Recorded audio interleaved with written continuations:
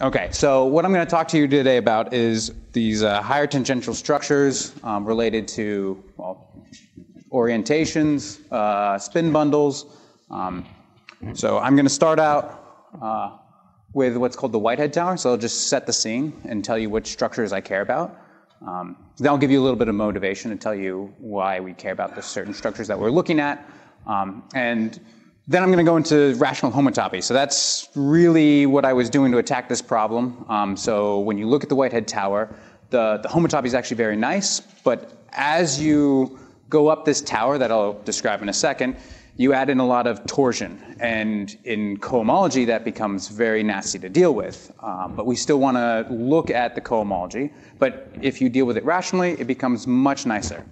And then after that, I'll talk about the applications, and that'll be that.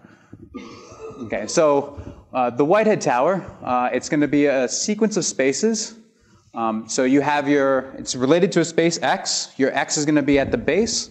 And then you have the sequence where at each step you have a fibration.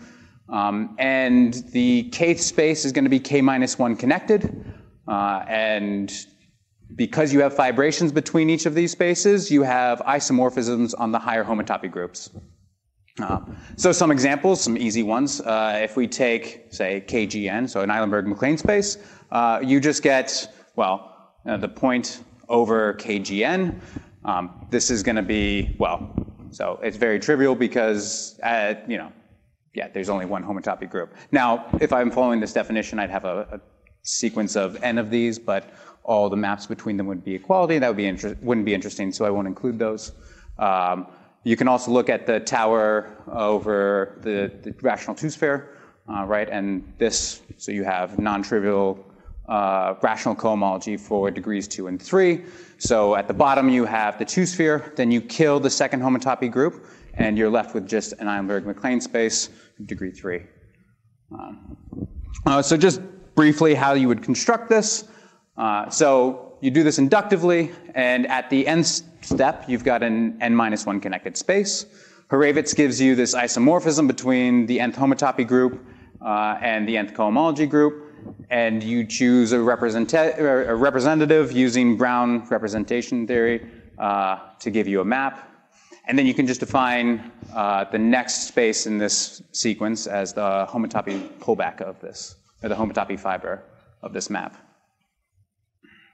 Okay, so what we care about, well, we're going to care about this Whitehead tower sitting over BSO. So BSO, the classifying space for SO. And we know, well, Bott periodicity tells us that these are our homotopy groups. Since SO is homotopically just the looping of the classifying space, and we know the homotopy groups for BSO, and therefore all of the spaces above this. So we know that, well, the second Stiefel-Whitney class is the obstruction to go to BSO4. Then you have a fraction of the first Pontryagin class for the next step, a fraction of the second Pontryagin class for the step after that. And we call these, well, instead, BSO, B-spin, string, B5 brane, right? So these refer to these higher structures. So B-spin and BSO, pretty well known. Strings really well known. 5-brane, maybe not as much. But we can continue this tower onwards and onwards and onwards. So just, remind, SO I probably don't need to tell you much about. Spin, the double cover of SON. String, if you don't know what that is, well, it was first introduced by Stefan Stolz. It's the 6-connected cover of the spin group. And 5-brane, this was introduced by Hisham Urs and Jim Stasheff, is then going to be the second 7-connected cover over string. So I'm going to be talking about liftings of the structure group. So if I have some bundle, so in general, if I have an ONK bundle, P over M, then I'm going to say that a lifting of this structure group is just a lifting along the Whitehead tower. So for K equals 4, this is going to be our string structures. For K equals 8, 5-brane structures, and 12, something called 9-brane structures, which will come up. So I'll put that in there now. though those are even less well known. So I'm going to give you some motivation here. I think Faye did a much better job than I'll probably do here, but I'll try a little bit anyways. Originally, Killingback developed these ideas of string structures by looking at the loop space, the loop bundle, and putting a spin structure on the loop bundle. Stolz-Teichner, well, they were looking at this. Well, Stolz, obviously, he came up with the string group, but they were considering string structures as trivializations of a Chern-Simons theory. In one of Hisham's paper, he was looking at the C field and was showing that the C field actually corresponds to a string structure in many cases. For Hopkins shows that string structure is necessary to define the Witten genus, and Bunke gives an explicit way to trivialize the Pfaffian line bundle, given that you've chosen a string structure. So five-brain structures, a little bit different. So we've got a 10-dimensional spin manifold, possibly equipped with a gauge bundle. We'll have this H3 NS field coupled to the string, and then it's dual H7. So the dual Green-Shorts mechanism requires that this differential right here vanishes. And Hisham, Urs, and Jim Stashev show in a paper that this is equivalent to, well, canceling 1,6P2.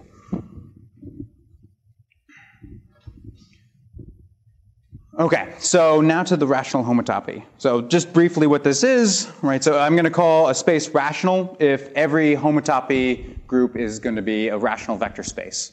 And we have this nice universal property, which namely says that if I have a space X, then a rationalization of X is going to be this map from X to XQ, such that every map to a rational space Y factors through this map L, and that L induces an isomorphism on homotopy groups once I've tensored with Q. So a nice fact is that every one connected space admits a rationalization, and for us that's all we're really going to need. So an example, so if you take an Eilenberg-MacLane space, look at, well, it's cohomology. So for KZN, right, the nth degree cohomology is Q. That gives you a map from KZN to KQN, and that's its rationalization. In general, it's pretty easy. Usually you're just tensoring with Q. So if we look at BSO, this is going to be right here, I have the stable limit of BSO. Then the homotopy groups are just, well, we know they're, yeah, the homotopy groups are going to be Q for degree 4K. And then its rational cohomology is just this ring here. The rational four sphere, again, given that it's, when rationally we only have two non-trivial homotopy groups, we get that it's going to be equivalent rationally to a product of Eilenberg-MacLane spaces. What's that?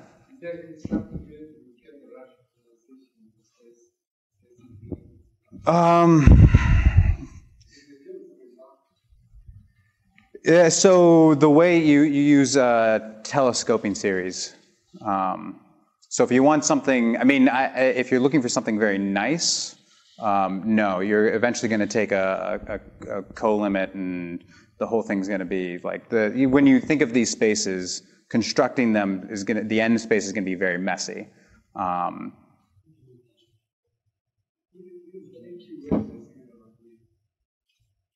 KQN?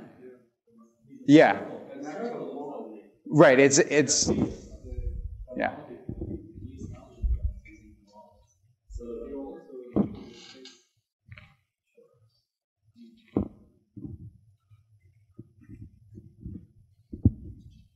Okay, so what we wanted to do is we wanted to look at these groups rationally.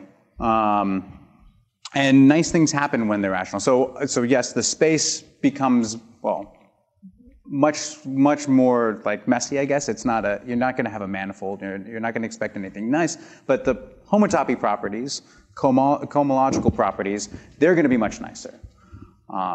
So combining some results from Lupton, Phillips, Chochette, and Smith, and Vocal, we proved this theorem that these higher groups, string, 5-brane, 9-brane, et cetera, rationally, are going to be abelian groups. And the way you do this is you just look at, well, so Vocal tells us that for a Lie group G, the Samuelson product vanishes. And from Lupton, Phillips, Chochette, and Smith, you find that the vanishing of the Samuelson product is equivalent to for G being rationally homotopy abelian. So the nice thing then is that, well, this is going to be equivalent to having a product of Eilenberg-MacLane spaces. And so you now know that, well, in your Whitehead tower, all of these guys look like products of Eilenberg-MacLane spaces. So as you kill those homotopies, you're just eliminating the Eilenberg-MacLane spaces. So you still get products of Eilenberg-MacLane spaces. So the Samuelson product still vanishes, and so they stay abelian. And this structure is unique up to an H equivalence. So another thing we did was we looked at the gauge group using rational homotopy theory. So right here's our gauge group, G equivariant homomorphisms of P. I also defined the pointed gauge group. And normally, if we have a trivial bundle, then you get an isomorphism between the gauge group and maps from X to G. And similarly, if G is abelian. Okay, so I defined it twice. All right. Felix Apria have this theorem that says that for G a compact group and X having the homotopy type of CW complex, we have rational equivalences between, well, the gauge group and these maps. And what we show is that, and it's not too hard to do, but for spin then we have this is true. Now if we start taking the homotopy fibers of spin, so if we look at the Whitehead tower over spin, this might not be true, but it turns out to hold, and it relies on the structure of the rational cohomology. So we come up with this, that our gauge groups, they're going to be products of these Eilenberg-MacLane spaces or mapping spaces to the Eilenberg-MacLane space. And I mean, you can kind of see how this would be true, right? Because this will be related to the cohomology if you're using Brown representability theorem. And you get some nice things. So you see Bott periodicity. So you'll see that the homotopy groups, they'll be periodic 4. Okay, so our goal here was to look at this Whitehead tower for our B string, B5 brane. And so that's what we did. So we did repeat the whole story rationally, just rationalize. Some of the stuff goes away. So BSO really here, right, when you're looking at any cohomology classes that are torsion, that's gone. So this tower now just is multiples of 4 going up. But you have that for each level here. There's actually going to be a map between, well, the original classifying space to your rationalized classifying space.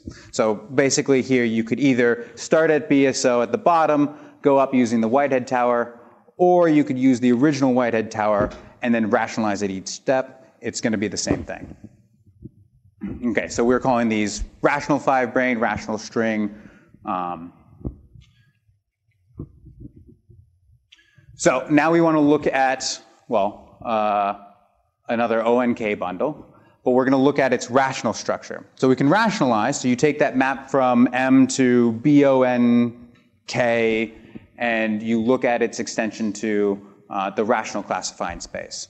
So we'll call that a rational bundle, and we'll look at lifts along the Whitehead tower. And so we'll call that a rational ONK+1 structure. So again, this lift exists if the composition here is homotopically trivial.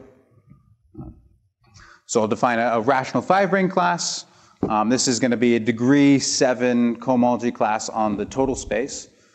So P here will be a string bundle, and it'll be required that this class restricts to on the fibers to the transgression of the second Pontryagin class. So you've got the second Pontryagin class down here.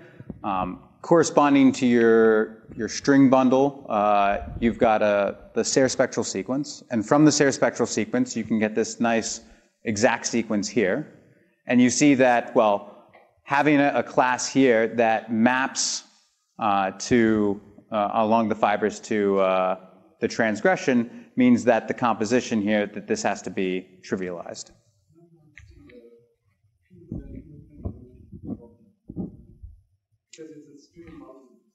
Yeah, yeah.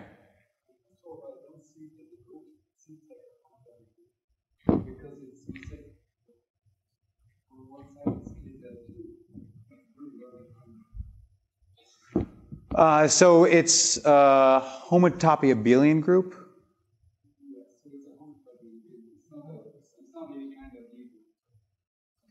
No, definitely not Lie group, no.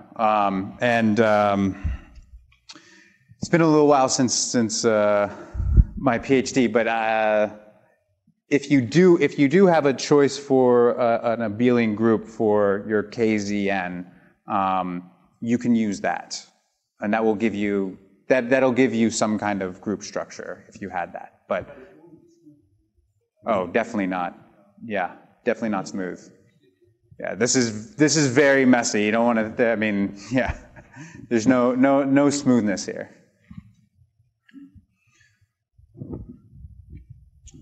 Okay, so, right, so every 5-brane class, so we can define 5-brane classes the same way. That's usually done. If you define a 5-brane class in the same way, when you rationalize, well, it'll correspond to a rational 5-brane class. Isomorphism classes of rational 5-brane structures are in one-to-one correspondence with rational 5-brane structures. Of 5-brane classes, sorry, so lifts from B string to B5 brane up to isomorphism, they're classified by such classes. And the set of all classes is a torsor for degree 7 cohomology, which you can see from this sequence. Okay, so I'm going to just define what I mean by an underlying spin bundle. So if I have a bundle from a string bundle, P over M, and I have its classifying map, F here, I can compose it with the classifying, or the D-looping, whatever, the classifying map from B string to B spin, compose to get G, and that will define a spin bundle. So I will call this the underlying spin bundle. You can think of it as if you started with a spin bundle and you lifted. This would have been your spin bundle. So what we did, well, starting with a string bundle and looking at our underlying spin bundle, we noticed that, well, we've got this map mu, it reduces to this homomorphism on the fibers. And this map rho, or this map rho on the fibers for degree 7 is going to be an isomorphism.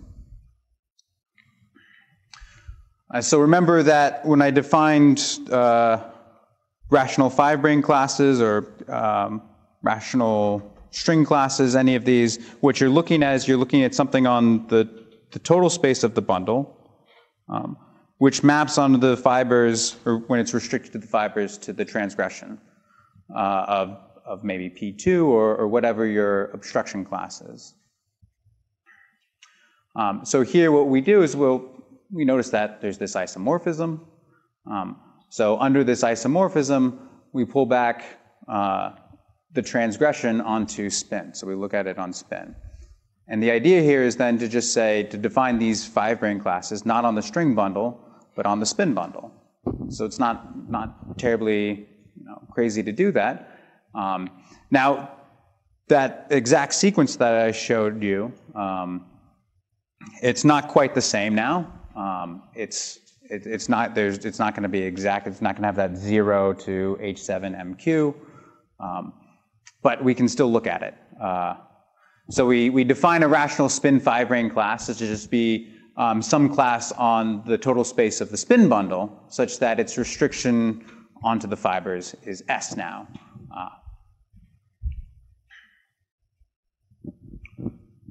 Okay, so what you'll find is that any spin five-brane class under this map, kind of by construction, will be mapped to a five-brane class. It's not hard to show that this map is going to be surjective. And using spectral sequences, we have this theorem, which says that, well, any rational five-brane class is the image of a spin five-brane class under this map, right, which is basically just the surjective property. But we also measured the kernel. So the difference between any spin five-brane class that gets identified when we go to the string bundle is given to us by a product here, where S is the string class, so it's an element in degree 3 cohomology of the spin bundle, times the pullback of some class in degree 4 cohomology. So the proof of this goes something along the lines where you look at the stereospectral, or the stereospectral sequence for B spin, for B string, and for your spin bundle and your string bundle, and you compare them and you see what happens to these maps. Okay, so now I'll talk about some applications. I'm going pretty quickly here. So we're going to work in an extended space-time, which in our case is going to be the spin bundle. So there are many examples of this, especially in this talk. I tried to write down as many as that I could remember. I've probably missed a lot of them. So I know that Eric and Jacques have a paper on fibered WZW models. We've got here T-duality in loop space, Peter, Fay, Matai. We've heard about double and exceptional field theories, David and Martin and Noriaki. And there's also supergerbs that Hisham and studies, along with many others. I think there was a loop group Meng Chuan had. So we made an observation, so this is in our most recent paper, that, so if you look at the action, so take the NS5 brane, extended on a 7-dimensional spin manifold, and then the action is given to you by this here. So it's this integral of C3 wedge G4. So M5. This is where I don't quite know the physics as well. Okay, so an M5 brane. And so the C3 field is the C field can be identified with a string structure, right? So this is our degree 3 class. And so cohomologically, we can consider this as just this pairing here between the cup product of C3 and G4 with X, where X is the fundamental homology class. And so we're just going to interpret then that this action functional here is just going to be the difference of two rational spin five-brane structures on X7.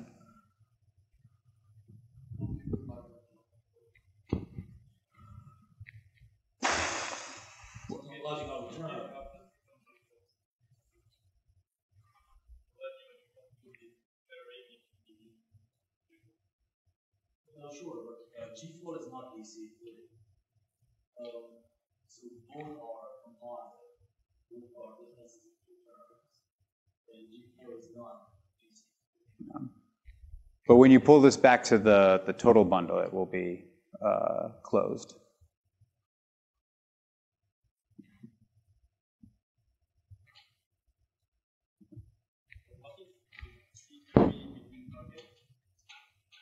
Right here. So this will be the cohomology class representing C3.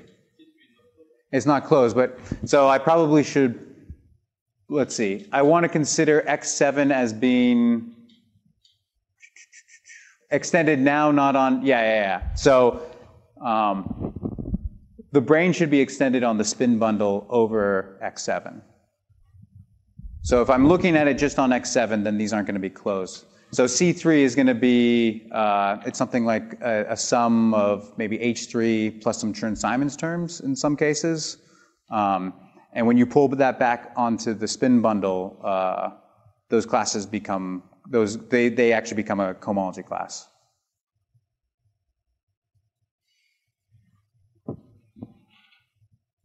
And so then this pairing should be, it should be the extended, so I guess I want X7 embedded in some spin bundle.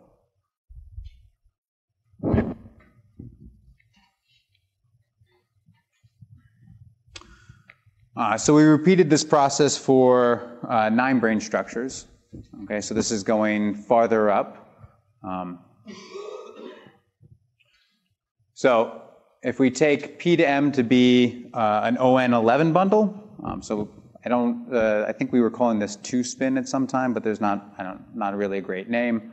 But we have a rational 9-brane structure is just going to be a lifting here, so a trivialization of the third Pontryagin class.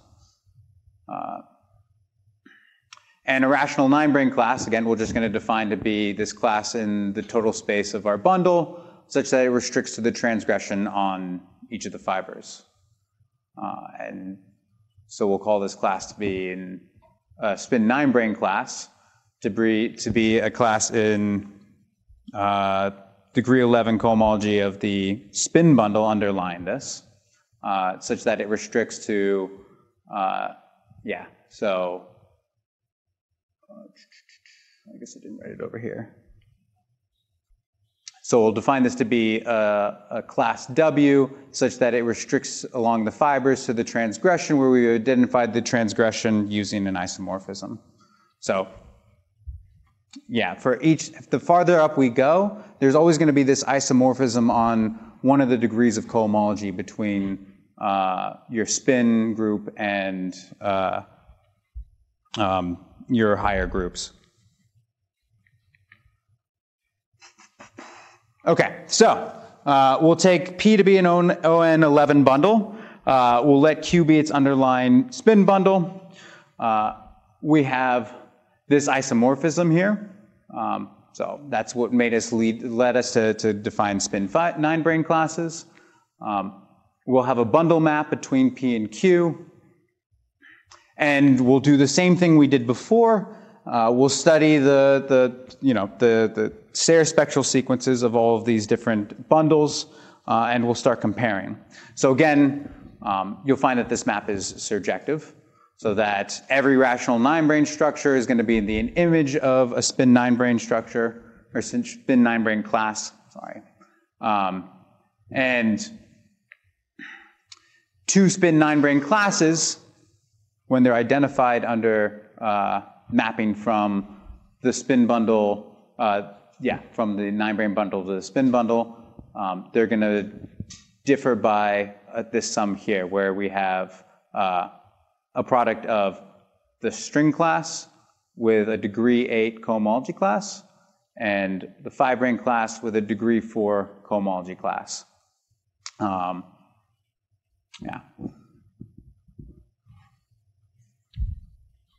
So an application of this, or again, what we did was we were looking around, and in the dual Green-Schwarz anomaly cancellation, there's an action functional term that involves some degree 7, wedge degree 4, and H7 can be interpreted as a rational, I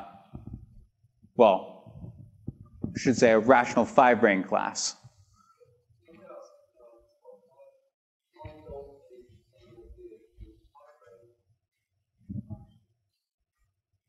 In the five-brane action? It's just a part. You're just isolating the part. Yeah. Yeah, so it's not the whole thing. Yeah, I'm only pointing out different pieces, right? Cherry picking to the things that look like what we have, basically.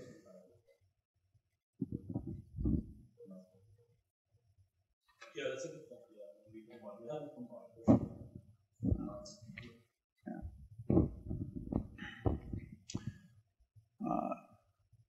So yeah, or just the observation. I mean, the observation basically is, I mean, it's, if you squint your eyes, this looks like the difference that we had before, right? So we have degree 7 class here, degree 4 class. This corresponds to a 5-brane class. So we want to interpret this as, well, it'll be the difference of 2 spin 9-brane classes. And in this case, we've just set psi 8 to be 0.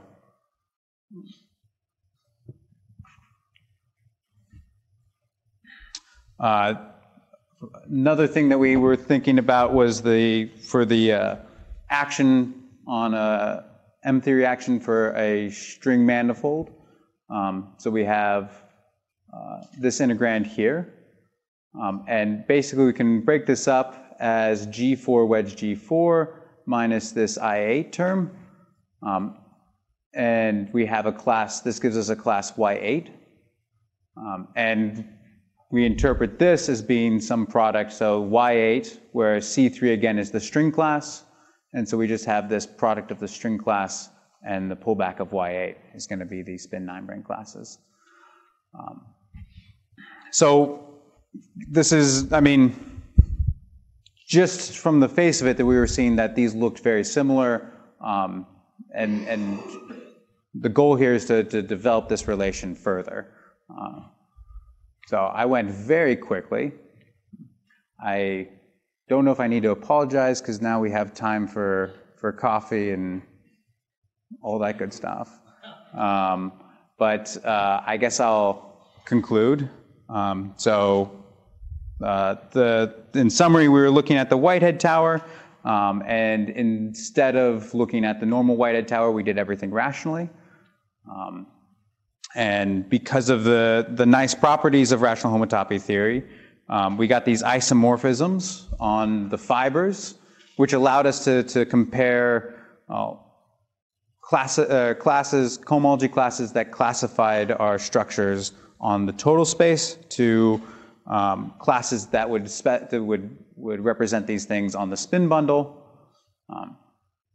And then we noticed that, well, these things are related possibly to these different terms that turn up in these action functionals. I guess the future directions would be for this. Well, we looked at this rationally. Now we want to go back maybe and see if this stuff actually holds integrally. Obviously, we want to develop this story with the action functionals more. And then also look at the corresponding partition functions. All right, well, thank you.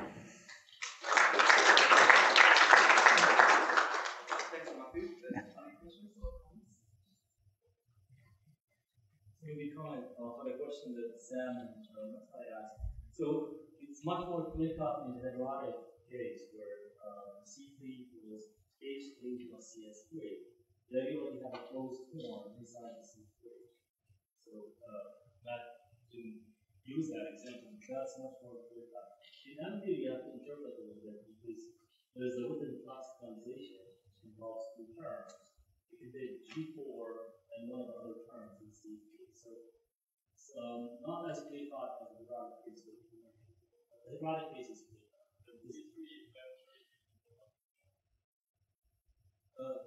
Yeah, I mean, it depends how you trivialize the within classification. Say G4 plus F lambda equals A. What's the trivialization of that?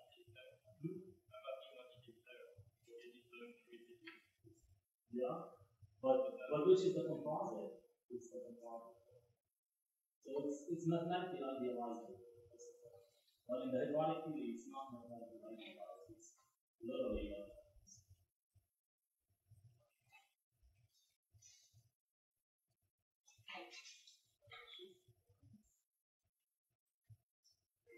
more or less computing.